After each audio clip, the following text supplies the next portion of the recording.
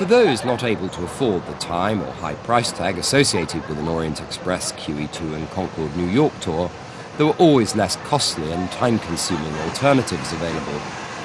Run by the pioneers of Concorde charter travel, a day trip through the Garden of England to Canterbury by the Orient Express, pulled by a steam engine, and returning on Concorde to the nearby Manston airfield, proved a popular alternative. Manston's particularly interesting because we usually come in off the North Sea. We've taken off, gone up and done a loop around the North Sea, come back past North Foreland Lighthouse, and then approaching Manston, it looks very different because it's got a very wide runway. Some runways are shorter than the standard of 46 metres, and others are wider, and Manston, being an ex-military airfield, is actually considerably wider, so the perspective looks very different. Ironically, Manston provides a constant reminder that in today's competitive aviation marketplace, aircraft that have outlived their usefulness are unceremoniously put out to grass.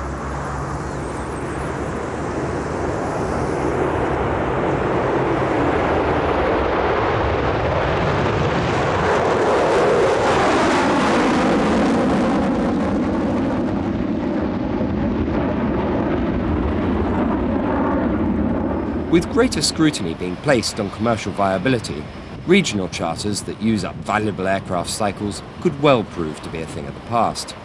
Even prior to the accident, BA was privately weighing up the financial returns of such trips, the key objective of preserving the fleet's life as long as possible for the core business route to New York.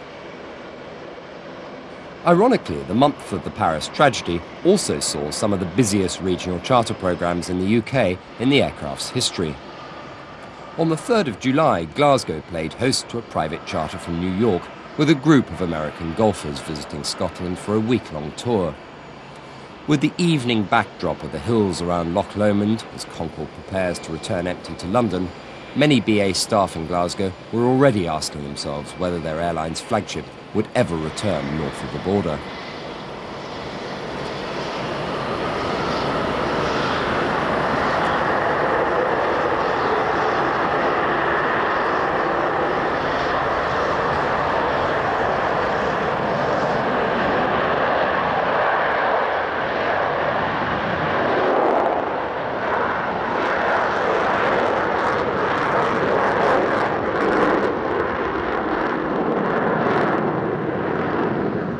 A week later, Concorde was out on another UK regional tour, this time to the Midlands and North West.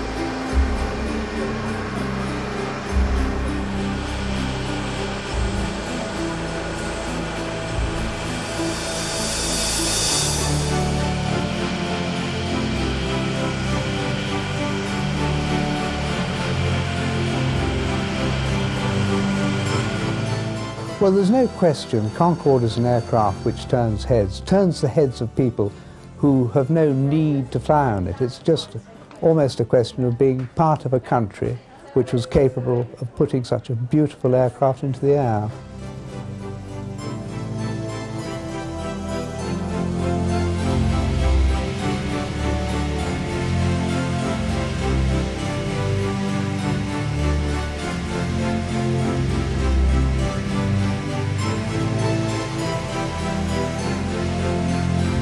Even on the very short 1.5 hour round the bay flights, we used to get all the passengers up during the course of the flight for a quick peek at the flight deck. And just to look at their faces and the sort of wonderment on their faces was tremendously rewarding.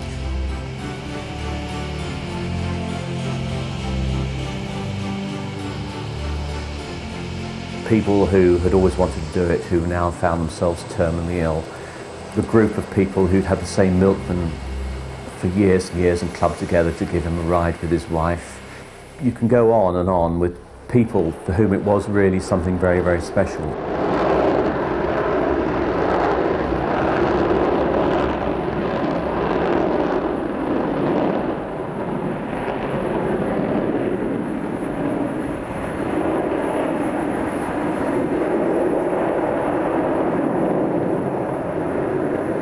It's absolutely remarkable. I mean, there's this airplane travelling faster than a rifle bullet on the edges of space, 23 miles a minute or something it's going at when it's going at top speed, and it feels as though you're hanging suspended in space.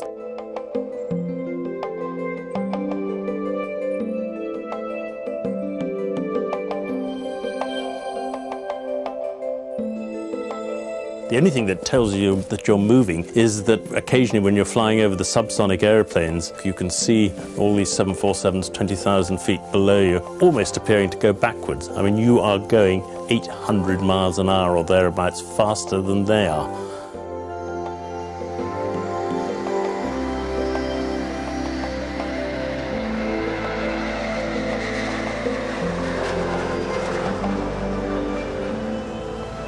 The airplane was an absolute delight to fly. It handled beautifully. And remember, we're talking about an airplane that was being designed in the late 1950s, mid-1960s. I think it's absolutely amazing. And here we are now in the 21st century, and it remains unique.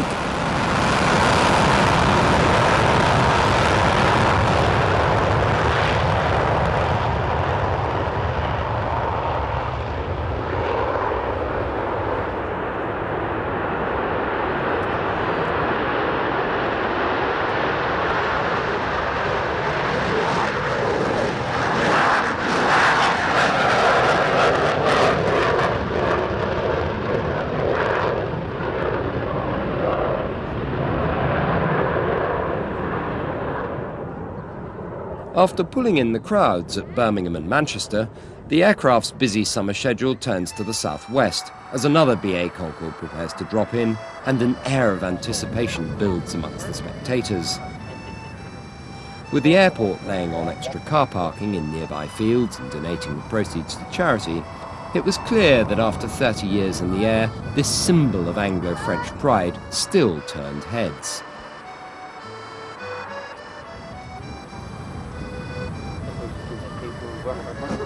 When you're watching Concorde's approach, everybody's out there. They find a reason that they must be out on duty on that day, and everybody's straining to try and see it, the first landing light coming from the distance. And we're lucky because we have such a clear view. It's unrestricted, unlike some of the major airports where it probably gets lost with a lot of buildings and other things. From here you can see it. And you start to build up the adrenaline, and the excitement is phenomenal. It's quiet, and then all of a sudden the roar of Concorde, the adrenaline is bursting. It's amazing the amount of emotion it can give people.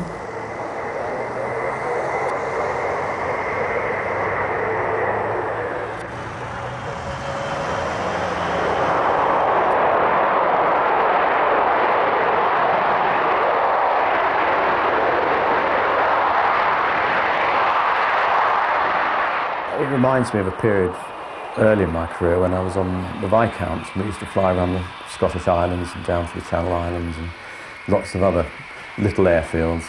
And I think when you go to those places, it just gives you a feeling really of roots, of serving communities. And certainly the flying is interesting, landing on the shorter runways and negotiating the tighter taxiways, and crowds of people there pressed up against the fence, and just the enthusiasm of the staff on the ground is another thing that really struck you. With the pilots obviously enjoying themselves, raising and lowering the long drooped nose in front of an adoring audience, this weekend provided an extra bonus. Concorde was to be outstationed for the whole 2 days. Our normal operation would see flights to the Balearics, Canaries, Greece, Cyprus, and we do have a transatlantic flight to Canada, but it's not the same as Concorde. That has something so different. People talk about it forever after Concorde. It just means so much. The same weekend, the airport was renamed Exeter International, with Concorde as the star guest of the show. But although both local press and public were out in force to mark the occasion, as ever, it was Concorde's presence that made the local headlines.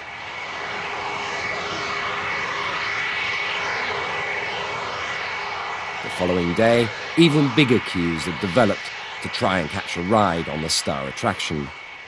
And people will even turn up for a last-minute opportunity with a fistful of money because they're so desperate to get on Concorde when, of course, it's full and they've missed it. But they'll have to queue up for the next year. As soon as Concorde's been here, they're already looking at next year and so on, because they know that they've got an anniversary or a birthday or something or other they want to celebrate. So they're all so keen, and once they've seen it at Exeter, it means so much more, whether it's coming in or going out. It has a thrill for everybody to say, well, I've been on there, I've been on Concorde.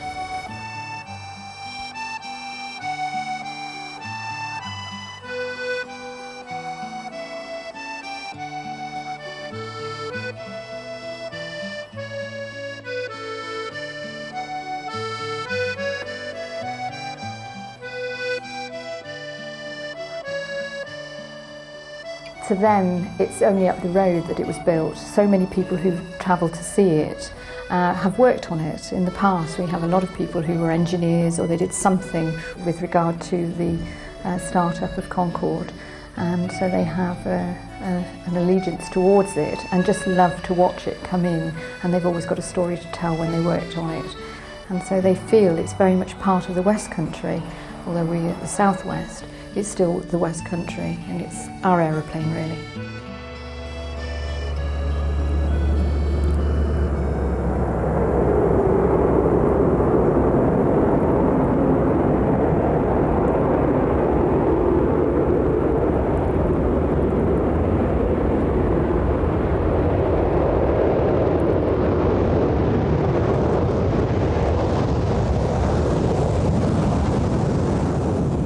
For the crews, charters represent something out of the ordinary, and it's this sense of adventure that proves attractive. However, the window of opportunity for new pilots to sign up to this exclusive club comes up rarely. I think generally they're real enthusiasts. There are a number of reasons for this, partly because of the limited route structure in everyday life, partly because they have to stay on the aircraft for a number of years, so their career opportunities may be curtailed in the meantime.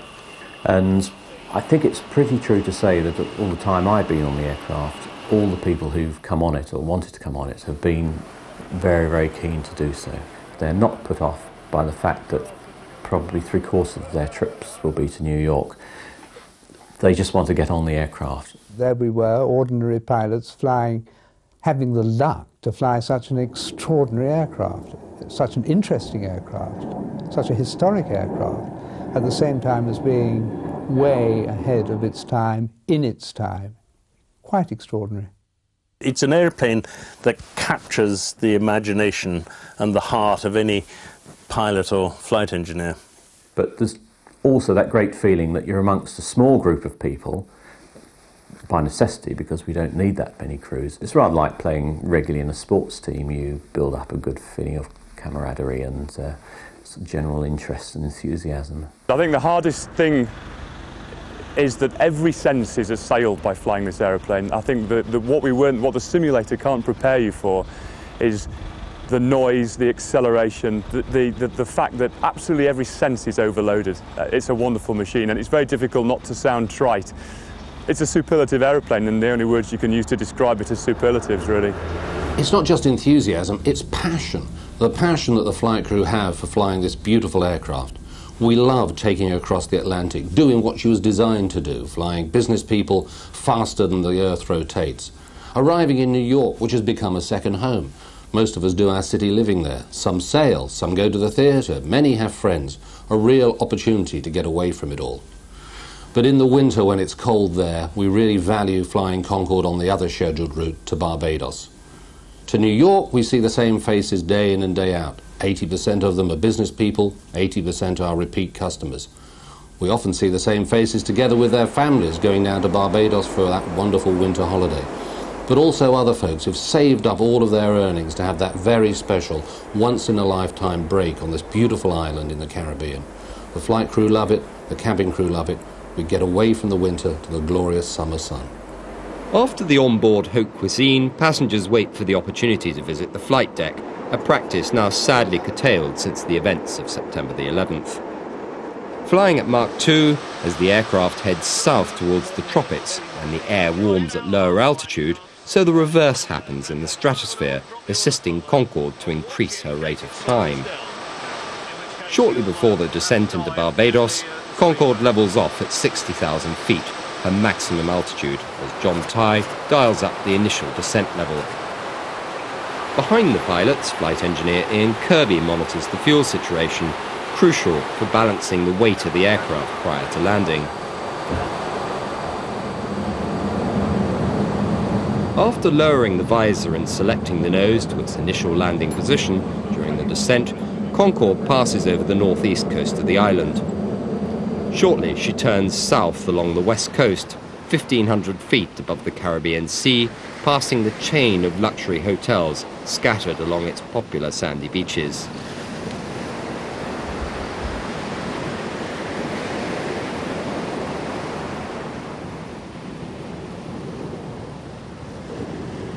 Freeport Concorde 273 is cleared to land on QNH 1016 millibars.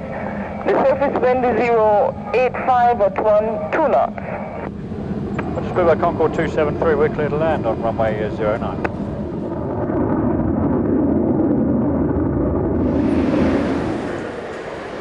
At the island's Grantley Adams International Airport, the returning passengers, many of whom have flown out subsonic on the Jumbo, are looking forward to their journey home on Concorde as they check in.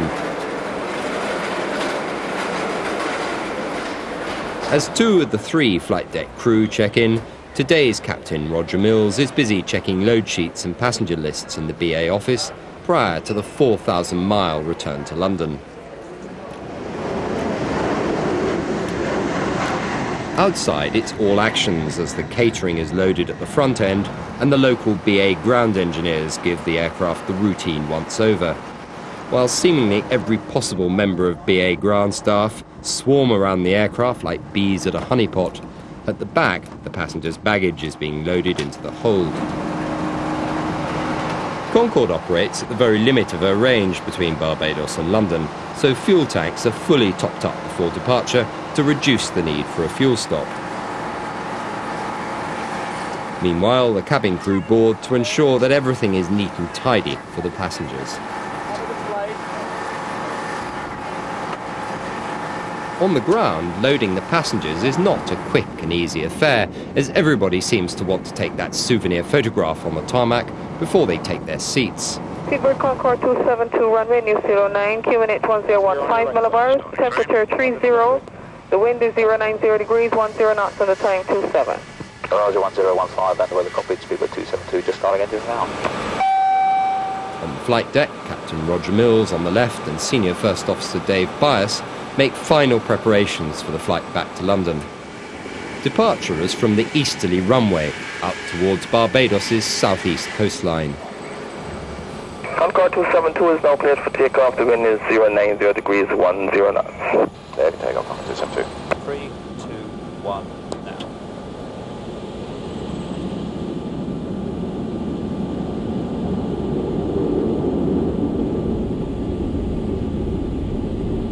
V1.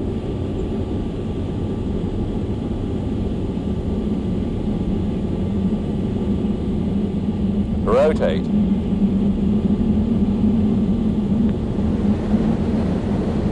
V2.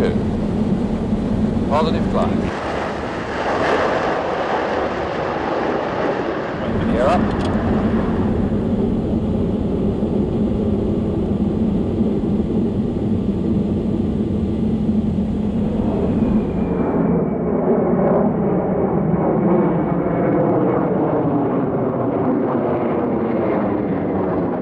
After a couple of hours of sustained supersonic flying, Concorde continues to head along its special supersonic track, heading northeastwards past the Azores.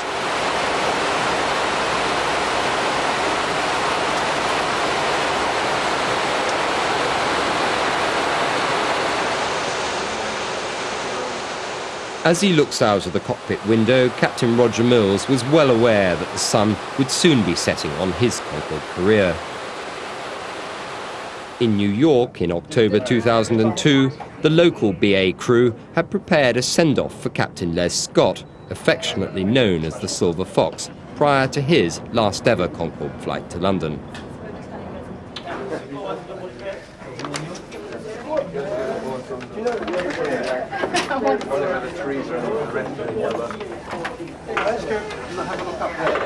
As the passengers were largely oblivious to this symbolic moment, Captain Scott's family were the last to board the aircraft to accompany him on his last emotional trip home.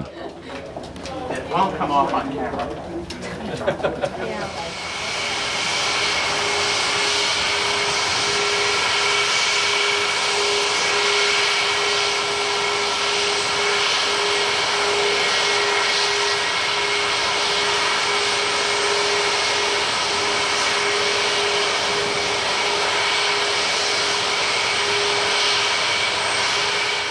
As appropriately the unofficial flagship of the flagships, aircraft GBOAC, pushes back, the Port Authority of New York and New Jersey had laid on its own tribute to this popular senior training captain, who'd been responsible for training his own co-pilot, Les Evans.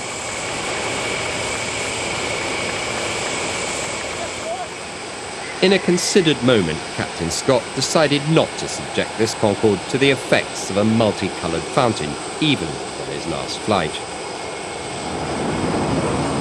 For BA's retiring pilots at the age of 55, leaving the Concorde fleet to the newcomers leads to mixed emotions.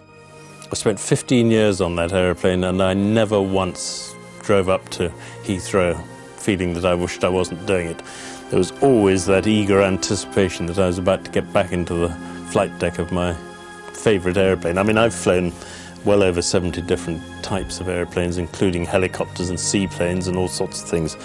And there is nothing that compares with Concorde. It comes into a very special category. It's the Grand Prix racing car, the Epsom Derby winner of the flying world, without any doubt at all.